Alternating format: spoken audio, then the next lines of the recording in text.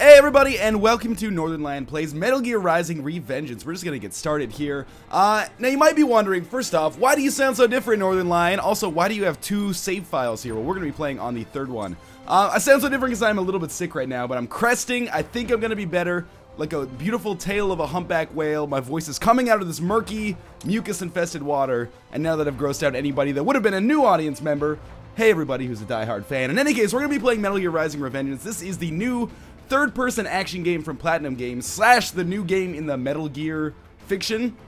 We're gonna get started here, and I am gonna play through the tutorial on our new story mode, because I just want to show off. We're gonna be playing on normal mode, by the way, because normal is difficult enough for me, believe you me.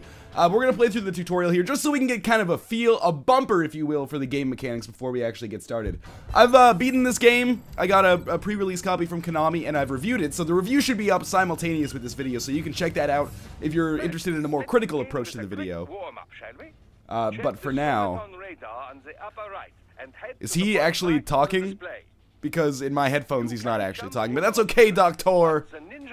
This is not an issue. I'll just wait for him to shut up, and then I will continue onwards, because he's teaching us right now about our ninja run. I just want to check one of our settings here very quickly. If I go to options, I want to make sure it's not in Japanese. Good, it is in English. Alright. So we're playing as Raiden here. We have a number of abilities, like our sword attack and whatnot, which we'll explain in a bit. But for now, right trigger gives us the ninja run, which is a way that allows us to kind of parkour our way through the environment in a fairly dynamic fashion and an improvised fashion. So basically all I'm doing here is holding the run button. This is the game's way of letting you know, like, hey, I'm pretty cool, I've got this parkour button. And they are also going to teach us how to attack. Now the basis of this game, you know, if you've never played a third-person action game before, is that we're going to be using our sword and a variety of other weapons that we'll eventually find in order to destroy these enemies. We're going to be creating combos on the fly eventually, but for now, I guess, all we are tasked with doing is occasionally hitting these guys, and one shot will kill them, which, believe you me, is not true for the remainder of the game.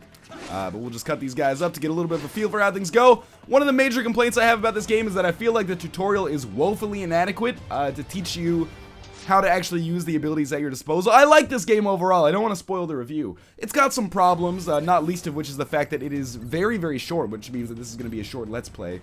Probably on the order of, you know, maybe 10 to 12 episodes.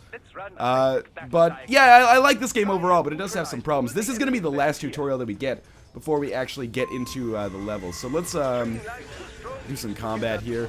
Basically, the thing that makes this unique compared to some, botched that miserably, some third-person action games is that we don't actually have a blocking or dodging ability.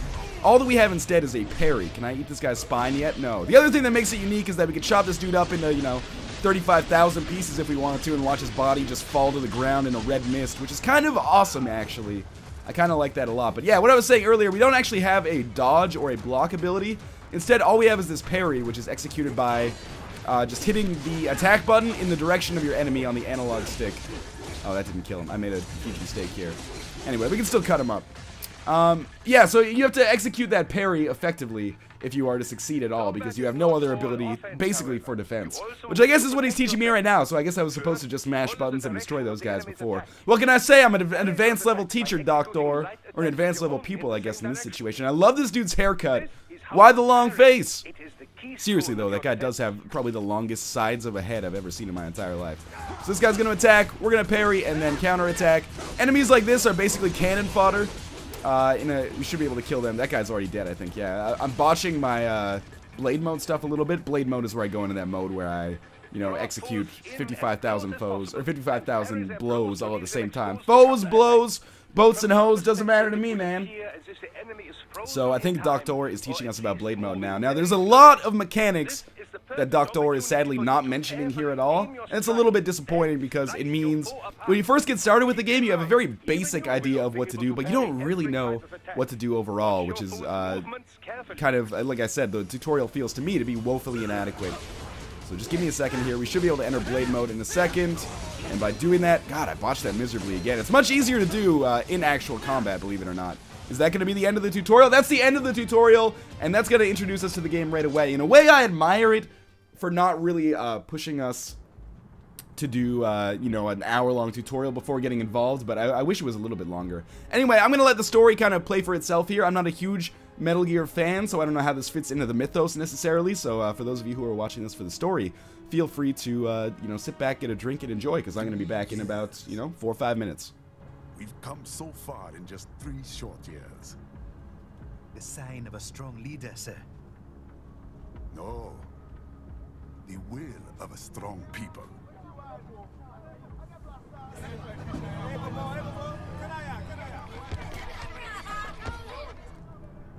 And one very able advisor. Thank you, sir. Your team deserves credit as well, Mr. Lightning Bolt. Just doing our job, Mr. Prime Minister. I must admit, I once thought of groups like yours as opportunists, enablers of war. But you've trained our new army well. Order has returned sooner than expected. Perhaps I was wrong about these private military companies. We prefer private security providers, sir. Most of Maverick's contracts do focus on security. Yes, well, security can mean many things.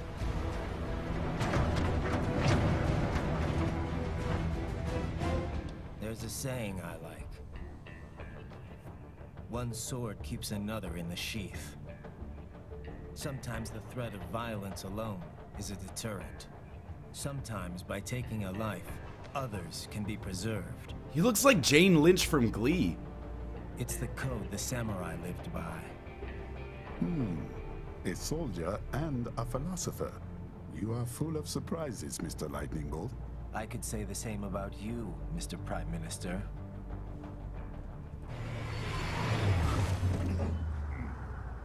What is happening? Someone's blocking the lead vehicle. Hold on. Clear the road! This is official state business!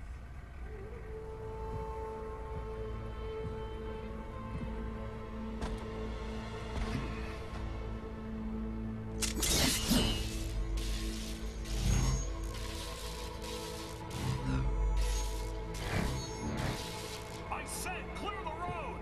We're authorized to use force if you do!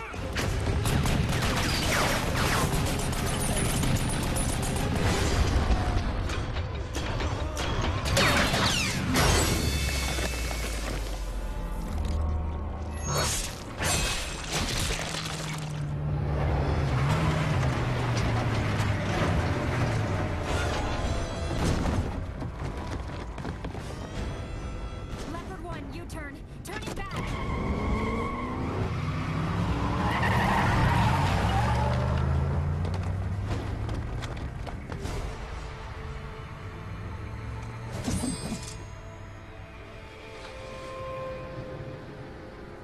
Open fire!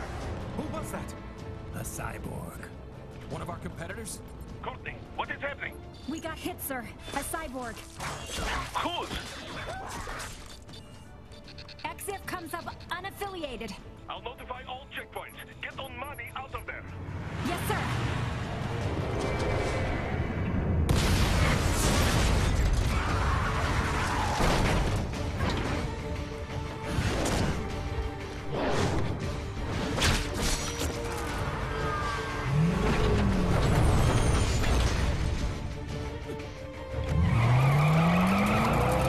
We are going to die.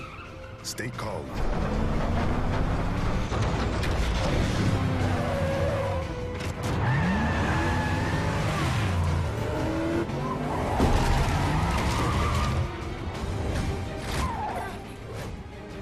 He's got friends on our 12. Raiden, I'm on it. Guard the Prime Minister.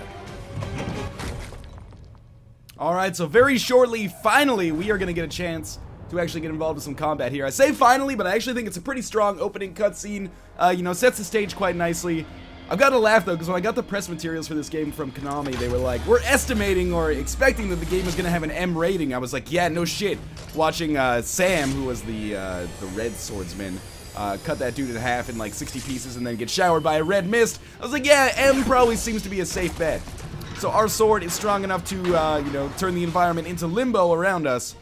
And then we're going to get involved in some very simple combat. I'm going to be talking over all of the VO for the most part, except for the cutscenes. The cutscenes kind of speak for themselves, so I'm going to let those go for the most part, except for some occasional wisecracks because I think I'm much funnier than I actually am. But for once, we are actually going to get involved with some real combat against some live enemies here. So let's wait. I don't need your damn tutorial game.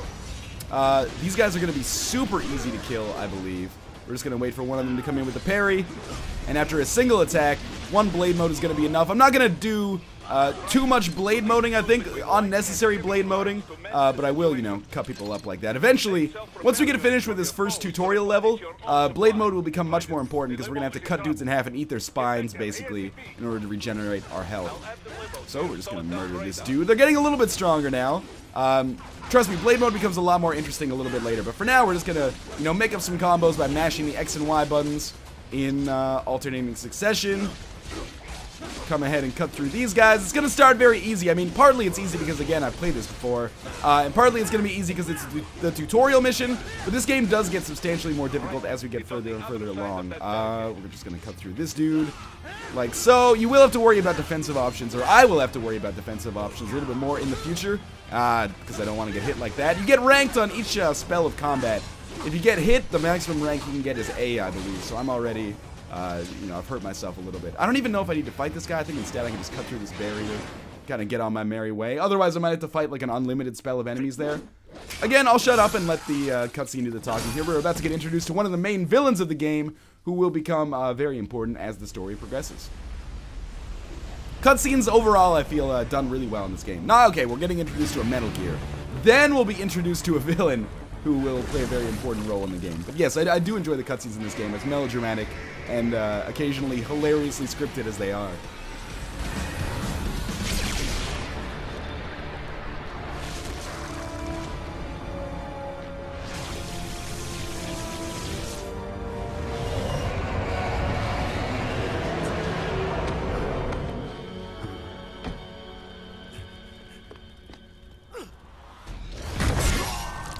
Ah, my arms! I did not see that coming!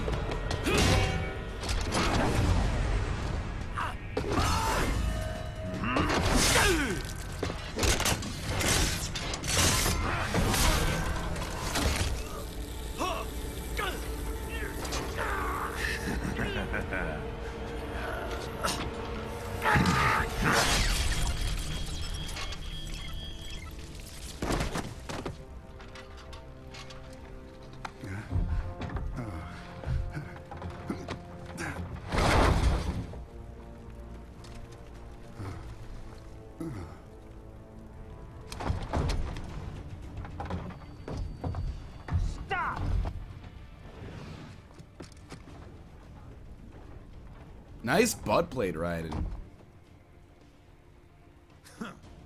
So you're Jack. What do you want with the Prime Minister? I want him dead. Nothing personal, of course. Africa's just getting a bit too peaceful. What? Business ain't been the same since they shut down SOP. A clean break from the war economy. Huh. Well, some of us like that economy. How's an honest warmonger supposed to make a living? This is your answer? Don't do it! Don't worry now. I won't. Not while he's still useful. So long. As I was playing this game, all I could think of is how much better the villain would be if he was voiced by Tom Waits, but I guess that's true for pretty much any game. If you don't know who Tom Waits is, he sounds a little bit like I do right now. The gravelly voice and the bourbon-soaked vocal cord nodules. Anyway, we're gonna fight this Metal Gear here. We don't spend too much time actually fighting Metal Gears over the course of the game. There's tiny ones we fight now and then, but as far as I can remember, this is the big Metal Gear spectacle fight. Actually, you know, to avoid spoiling things, I guess there is one more a little bit later. But first things first, we're just gonna lock on to one of these targets here. As long as we use the ninja run, we should be fairly okay I should probably not be attacking his face. I should be attacking his legs instead. But sometimes the targeting system in this game, sometimes the camera in this game in general can be a little bit wonky. Anyway, every boss, and this is a habit or a trend that we are going to notice fairly shortly. Every boss has weak points, and the general way that these boss fights go is you attack those weak points. Eventually, of course, they become more difficult. Their attacks become more difficult to dodge. Otherwise, they become incredibly boring.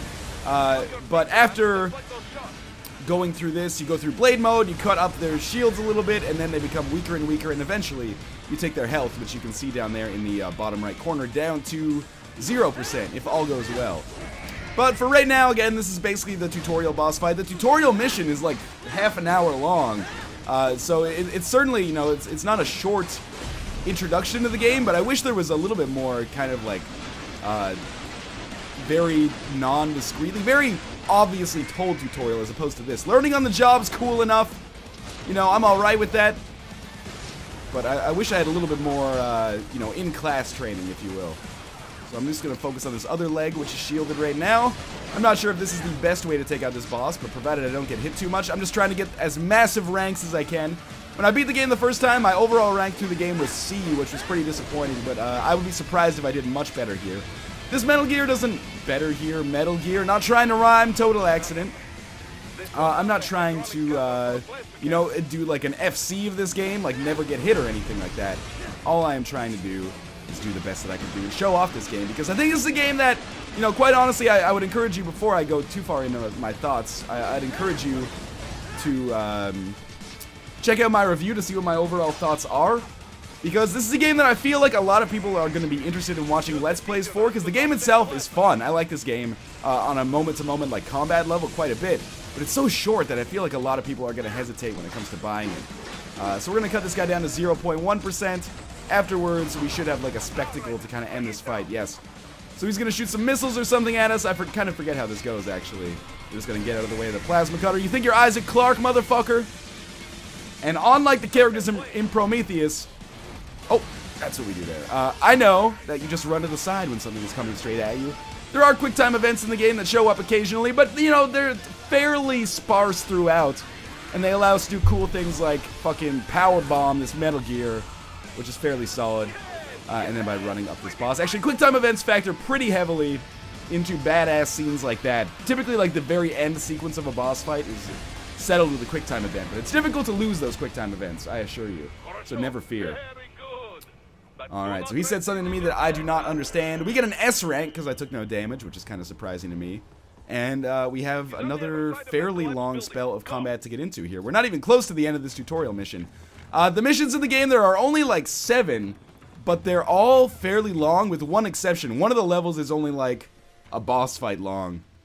And one of them, actually 2 of them might be really short. But 5 of them are like 45 minutes to an hour long each. So we're going to go on a ninja run chase through the, I want to say favelas, but I'm kind of woefully unlearned when it comes to African geographical structure or city structure. I don't know, urban structure. So we're just going to run through here. I think I might have to cut my way through this grate.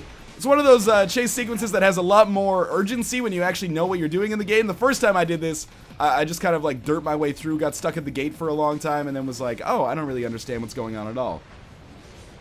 But we do still have another, like, 2 boss fights over the course of this tutorial mission. The game's not shy about starting things off on the right foot when it comes to insane over-the-top action. I kind of forget what to do during this boss fight. I don't think you can parry this attack. Can you just ninja run under it? No, you can ninja run straight into it. So that's something. And jumping over it doesn't appear to work either. So instead what we're going to do is just climb up here and hack the shit out of this thing. I might have repair units that I can use to heal myself. Or maybe I don't. I don't know. In any case, we're just going to chop this dude up. It shouldn't be too difficult, but I've been wrong about boss fights before. There's been boss fights in this game that have, you know, kept me busy for like half an hour of retrying over and over and over.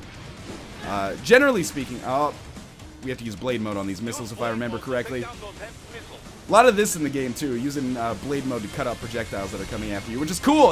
They do it in a more conscious way a little bit later.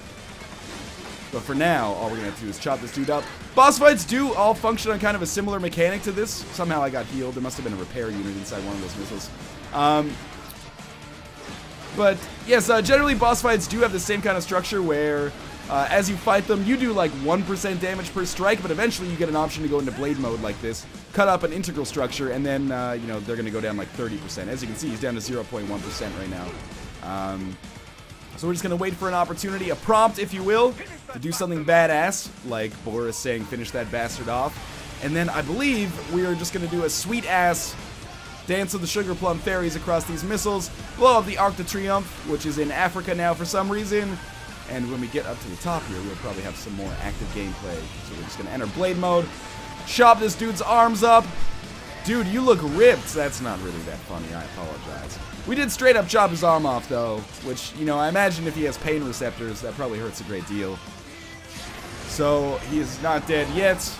We've been eaten, I guess. I actually totally forgot how this shakes out. I think I did the tutorial mission in 2 parts because I was like, really? I was used to DMC, where DMC had 20 chapters that were all relatively short. Whereas this game has 5 chapters, well, 7 chapters, I believe. Maybe 8. I can't quite remember.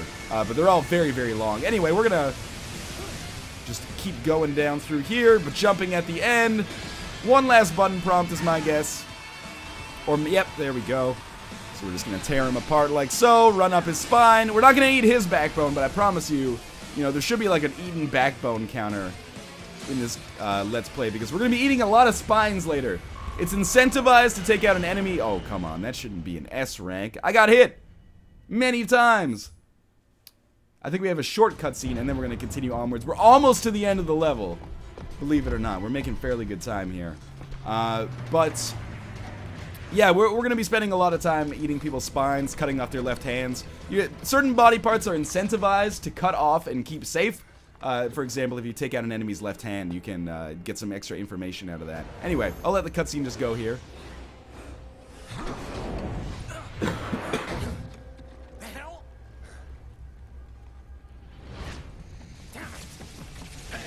You know, little known fact, those guns can actually shoot from long range, so next time, feel free to just open fire. I guess they're worried about the president. If they knew what I knew, they wouldn't be, though.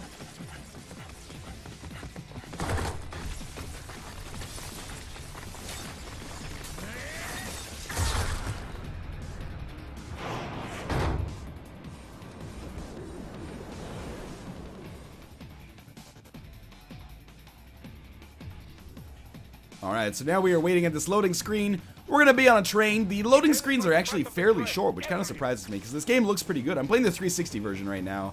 There is no PC version, which I know is going to be a sore spot for a lot of people, especially when compared to DMC. I'm not going to compare those games too much, even though there are some noted similarities between the two. But DMC did have a PC version, and that's going to make it, you know, by default, probably the preferred option for a lot of PC gamers anyway. So these are our 2 main villains that we're going to be facing for the bulk of the game. So I'll let them talk. I won't be needing my little shield here any longer. Stop!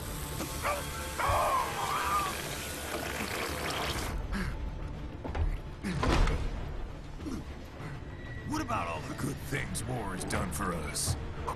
Why don't we ever hear speeches about that? Jobs, technology, a common purpose? Raiden, forget me. Stop him. You ain't listening.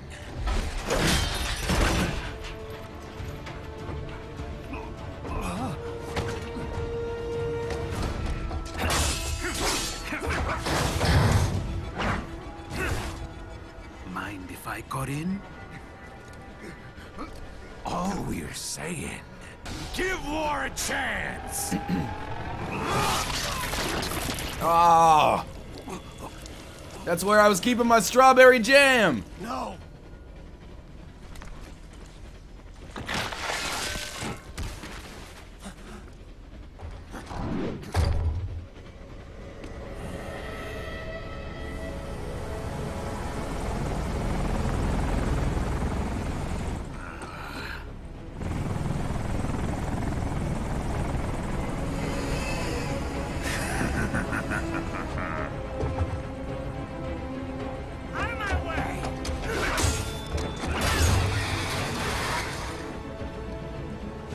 Is all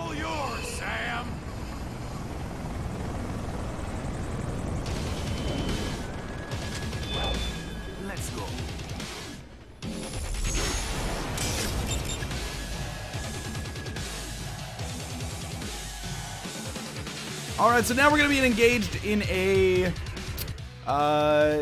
boss fight, a pseudo-boss fight against Jetstream Sam here. I'm going to spoil things for you.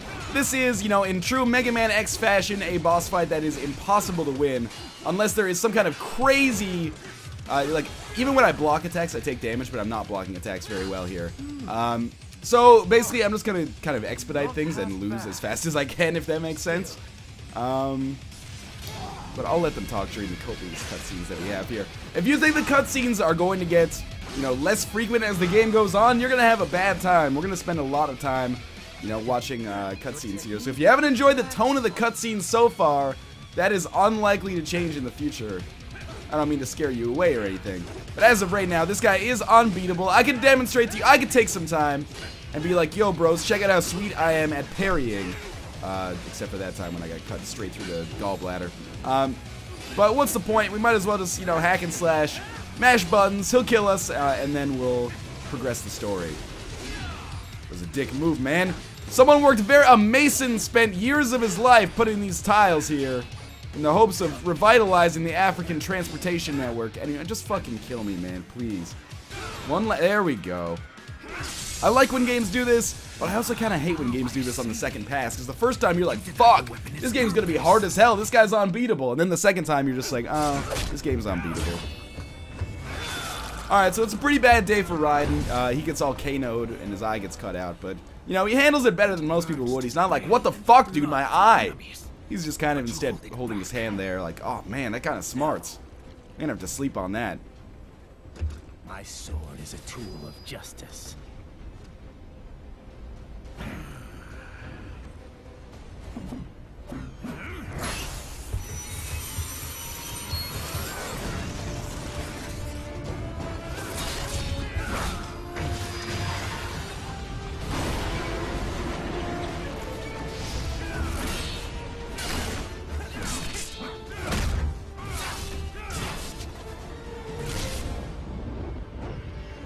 And then the dirtiest trick in the Samurai Handbook. The gun sword. And again, there's a lot of arm cutting in this game. Luke Wilson would be proud.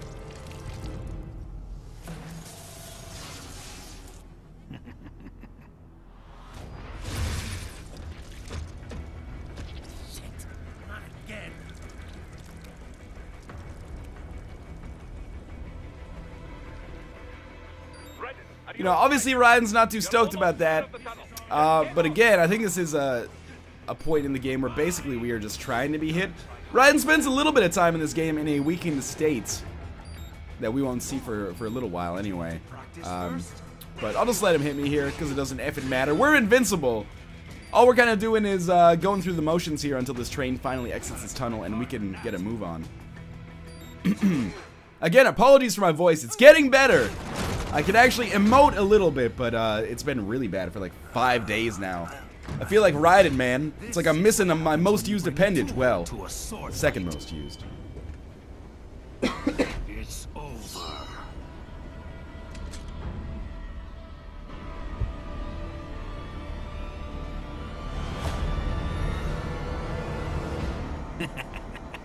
Lucky devil.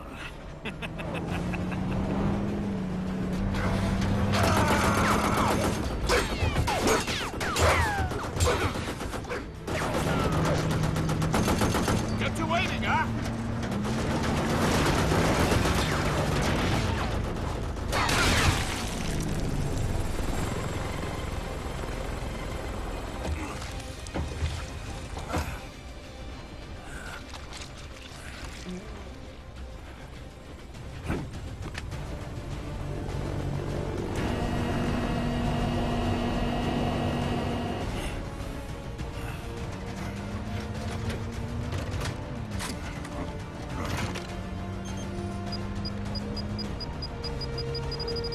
Down you go!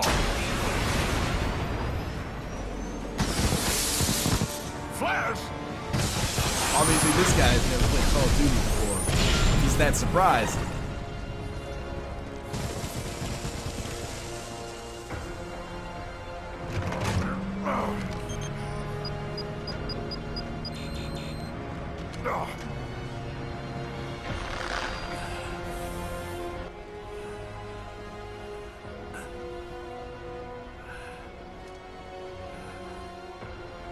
And this is where our tutorial mission is going to end, with our hero, armless and eyeless, the president of a nameless country in Africa, murdered and then thrown on the side of the train tracks, and us being introduced to our main villains, as well as the general feeling for how this game works. I guess I got an S rank. That seems very surprising to me. But in any case, thank you guys for joining me. If you are, you know, a longtime Northernlion fan, thank you for, again, supporting another new series that I'm starting. If you're a new fan, happy to have you along for this ride, no matter how short or how long that ride may be. But in any case, again, thank you guys for watching, and I will see you next time when we get really into the meat of the game on Mission 1 and start cutting spines out and eating them in front of loving mothers and sisters, etc., etc. Again, thanks for watching.